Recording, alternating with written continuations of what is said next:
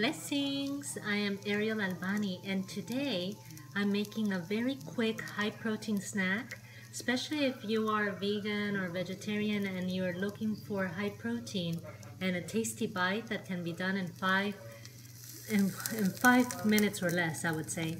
It's these tempeh, and you just grill it with a little bit of brown mustard and also dijon.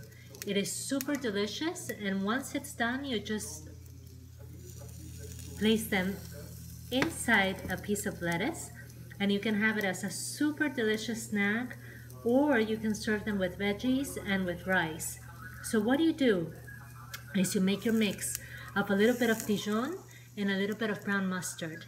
You cut your tempeh in little pieces and you dip them in there. Once the flavor is in, you put them in a pan, and in medium heat you just saute until they're brown, and voila, that's it. They're already pre-cooked. So you know that tempeh, you don't need to really cook it.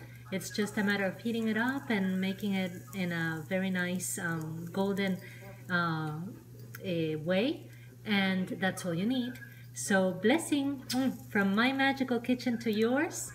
I hope you enjoy the snack. Namaste.